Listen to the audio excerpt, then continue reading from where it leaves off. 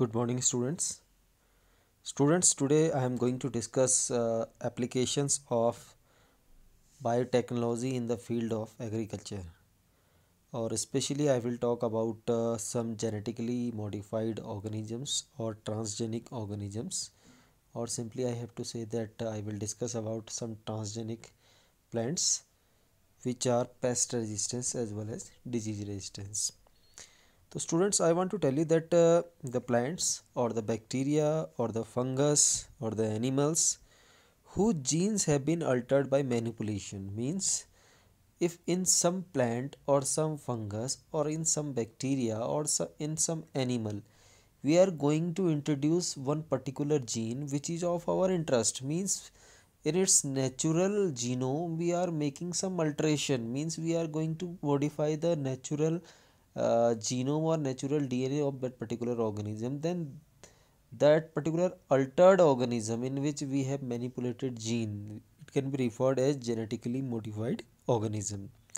And these genetically modified organisms are also called as transgenic organisms too, as they contain and express one or more foreign gene. Because definitely if we are going to insert a foreign gene or a altered gene, I have to say that we are going to select one foreign gene or one we have to say that alien gene, and we are going to insert it in a certain bacteria or certain plant or certain animal, then that particular organism will behave like some different kind of organism, means it has a gene of our interest, so it will be referred as either the transgenic animal or transgenic organism or genetically modified organism, and their genes will be called as transgenes, because those genes which are alien, these will be referred as transgene.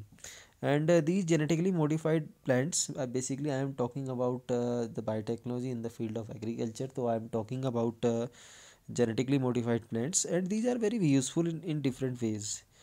ठीक है, genetic modification has done in the field of the agriculture for following purpose. ठीक है, now what are these? I am going to tell you that while we are using biotechnology in the field of agriculture, then after it the crops will be produced, and these crops will become more tolerant to the abiotic stress like cold, drought, salt and heat.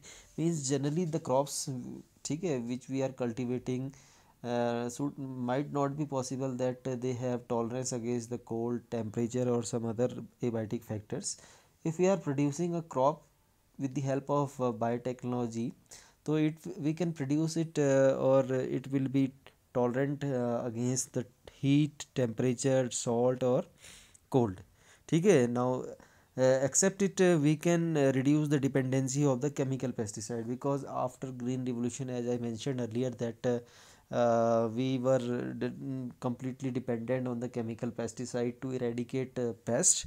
But while we are going for the biotechnology, we are producing such kind of crops which are already pest resistance, means we are providing them resistivity against pests. Except it also helps in the post harvest loss, because in India it is the matter of great concern that most of the crops are going to be destroyed after the harvesting while we are going to store them. So with the help of the biotechnology we can reduce the post harvesting loss of crops too. ठीक है, except it efficiency of mineral uses in plants preventing early exhaustion of the fertility of the soil. Means what happens actually, the crops are exhausting or crops are utilizing most of the nutrient from the soil, but they are not performing well, means they are not producing a greater yield. So if we are producing such kind of crops which are judiciously using minerals from the soil and do not destroying the fertility of the soil as well as give production, so why not we are going to use such kind of crops. ठीक है, except it we are producing such crops which are very good in producing or which are enriched in producing nutrients like vitamin A. We are producing a kind of rice which is very rich in production of vitamin A, and the exam in a competitive examination it comes the name of that particular rice is golden rice, and golden rice is very good or very rich in vitamin A.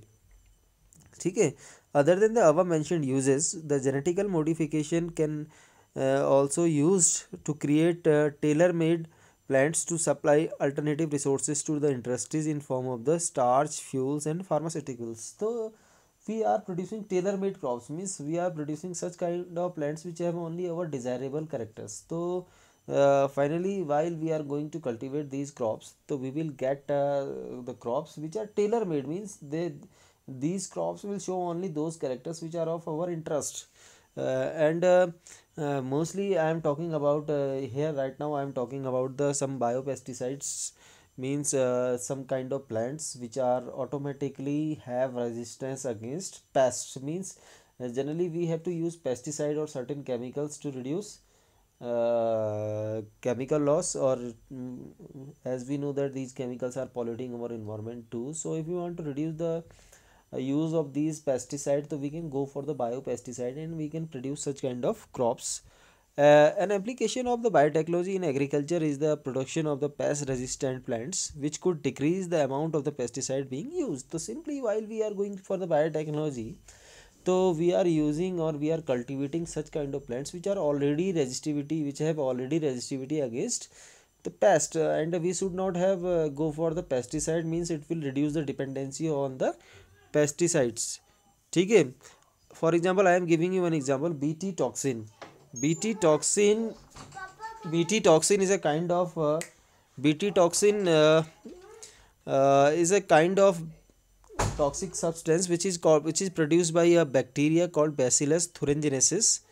Bt toxin gene has been cloned from the bacteria and been expressed in plants to provide resistance to the insects without the need for the insecticides. And these pesticides are these biopesticides are named as Bt cotton or Bt corn. So I am giving you an example. The example is of a bacteria, and the name of the bacteria is Bacillus thuringiensis. And Bacillus thuringiensis is a bacteria which produces a special kind of toxic substance which is called as biotoxin. ठीक है. And this toxin material has a property that while it reaches into the gut of or the alimentary canal of a pest, so it causes perforation or the death of that particular pest. So what we have done, we have already our biotechnologist or the scientist just isolated this gene which is produced in Bacillus thuringiensis, and they introduced this gene into the plants.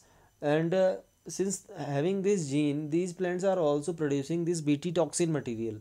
And while the pests are harming the plant or they are sucking the sap of that particular plant, this gene is also going to introduce in their alimentary canal, and it's producing such kind of toxic material, and this toxic material is going to kill these particular pest or insects. So it's a very good example of a biopesticide. ठीक है. Nowadays we have various varieties of the cotton, corn, rice, tomato, etc, etc. So we have some varieties of bt cotton, we have some varieties of bt corn. Here B for bacillus and T for thuringiensis. ठीक है.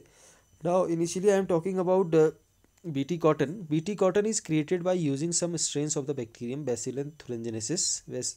ठीक है. And this bacteria produces a protein that kills certain insects such as lepidopteran, tobacco budworm, armyworm, coleopterans like beetles, diopterans like flies, and mosquito. Means this toxic material which is produced by bacillus thuringiensis, ठीक है, is used to kill some of the insect. Which kind of insects? Because lepidopteran is a kind of insect, ठीक है, like tobacco budworm, army worm, coleopteran like beetles, and diopteran like flies and mosquitoes. Now bacillus thuringiensis forms the protein crystals during a particular phase of their growth, and these crystals contain a insecticidal protein, and this protein does perforation in the alimentary canal. Now one question I have, you can ask that, sir, while we are using these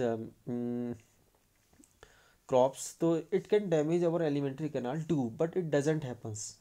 The reason behind it, I am telling you that because this uh, toxic substance becomes active only in the alkaline pH. ठीक है. So while the pH gets alkaline, then these are only activated and these are going to destroy the alimentary canal of the stomach.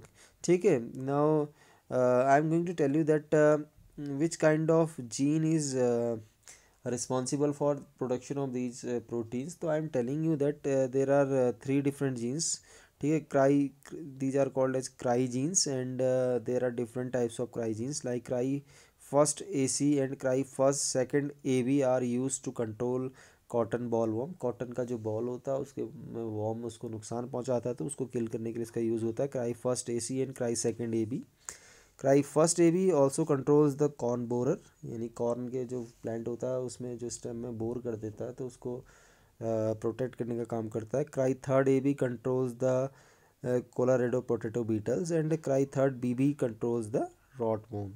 ठीक है, you have must have to remember these three different types of cry jeans and then you will be able to express or explain each and everything. I hope so you understood today's concept.